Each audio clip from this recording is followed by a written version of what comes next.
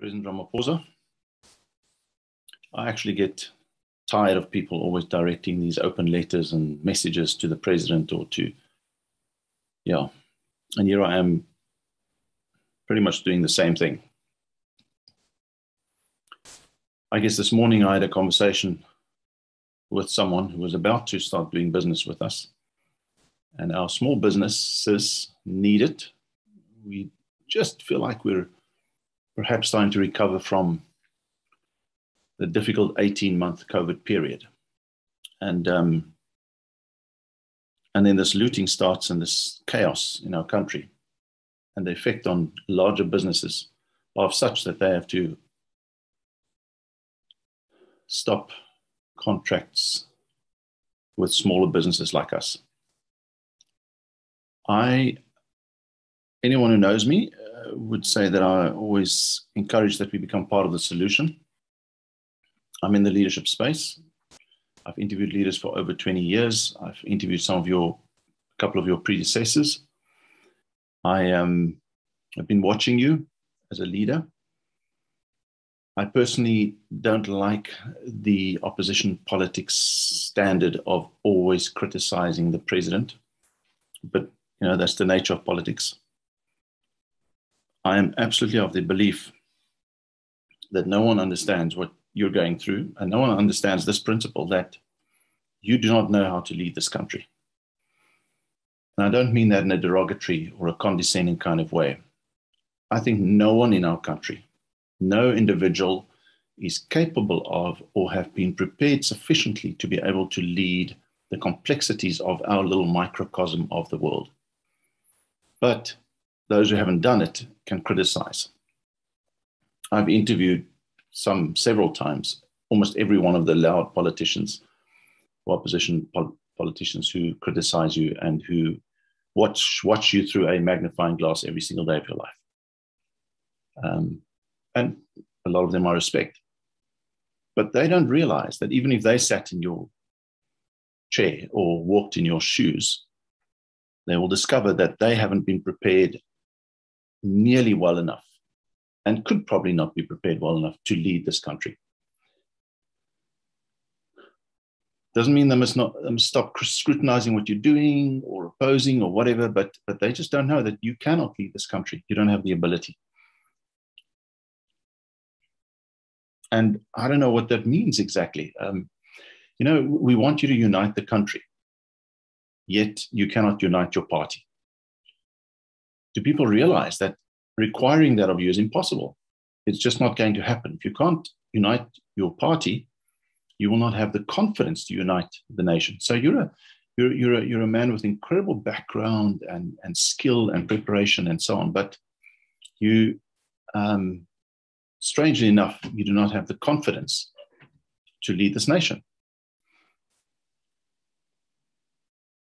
You cannot lead your own party. And I understand how complex it is to lead that party.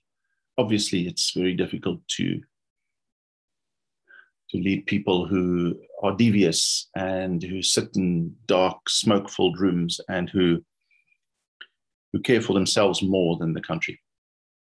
You need to start showing that you care for the country more than for your party. You need to be more courageous. Forget about your legacy. Totally forget about your legacy. Just do what's right.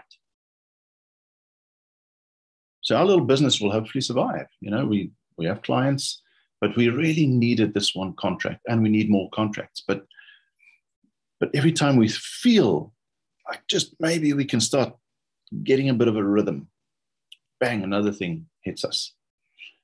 And it's amazing how COVID and these ugly incidents we've had across the nation now, or Gauteng and KwaZulu-Natal more specifically, how that actually impacts a little business. It hit home this morning when someone had to call me and confidentially tell me that they've been damaged so much that they might have to let people go and they've got to bring our contract to a halt and they cannot use us for now.